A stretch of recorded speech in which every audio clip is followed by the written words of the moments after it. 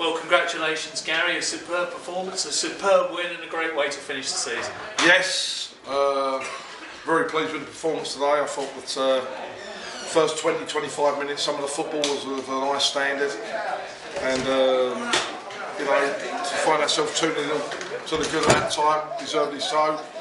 And as I say, I thought that it was a very entertaining game. 2.5 time, we were in control of the situation, and second half they were going to have more of a go, but it was end to end. But we had enough chances to win it outside. John, they get one back, and you know, of course, it's going to make it a little bit tougher the last 10 or 15 minutes. But good end to the season over the last 7 or 8 games. The performances have been a lot better.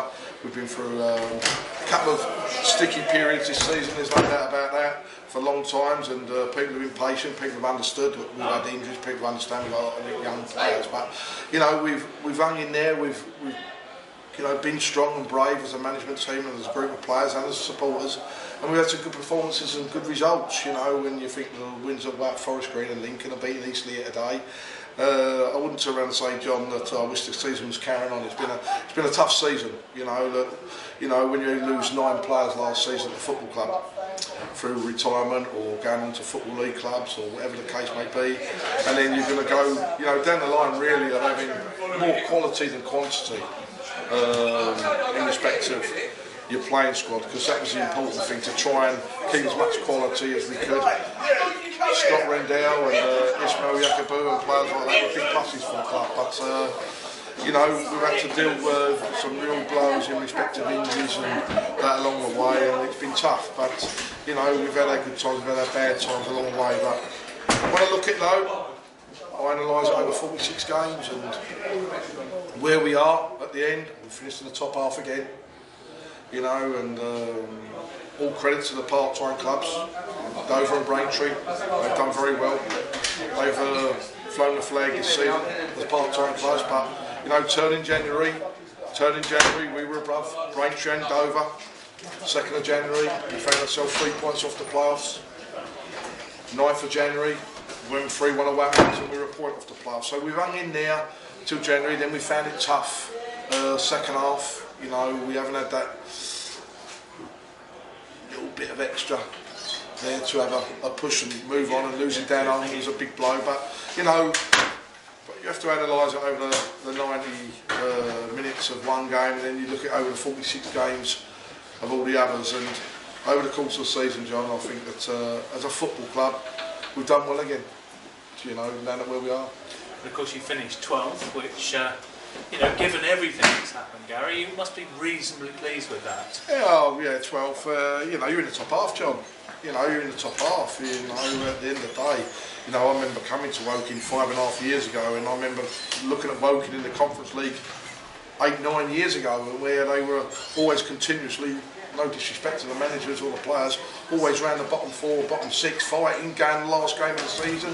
We don't have that problem, which is nice. You know, the league's a lot more stronger in respect of its full-time clubs and our ex-football league clubs. It's a tough league, John. It's a tough league. The club, you know, hopefully will, you know, in time, be lucky enough to turn around and get a push to go forward. It costs money, we know that, and you know, there's got to be a structure in place, because I think the only way that you can really compete in this league and be a force against the ex-football league clubs is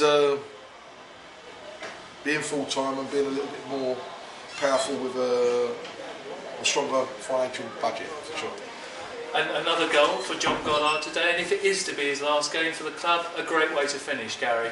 Yes, he's been tremendous, great season the lad's had, and you know, some other players have done very well this year, but you know, for a midfield player to get 20 goals in 11 football, it's a tremendous achievement, and you know, he's done well again to get another goal today, so of course we're very pleased. And nearly 1,900 fans here today, Gary, and they gave you and the team a great send-off, didn't they? Yeah, you know, yeah, very mixed really, John. I think the send-off was tremendous. You know, I think that you know, I try and be honest in every way I form. You know, at the end of the day, as myself, I think that people are reading into things in one way. You know, I love it at the club. There's no secret about that. You know, I love working with Steve Thompson, Jeff Chappell, and the club. I really enjoy it here, John. You know, but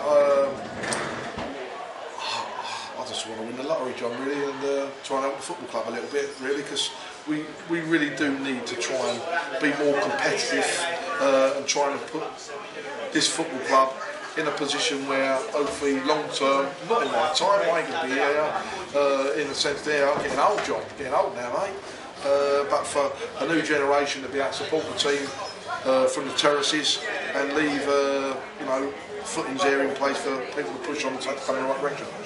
And Garry, finally, you said that when the season ended, you were going to punch the air and go on your hole. So yeah, you're off on Monday. I'm gone, mate. I'm gone Monday. I'm going to Portugal. Ring me as much as you like, not a problem. The phone will be on. Your calls, your money. I'm not worried, but I'm going straight away Monday morning. Having a little break, yeah, and look forward to it. I must be honest. Lovely. Safe journey home, Garry. Appreciate the support for the season and everyone else. Thank you. Cheers.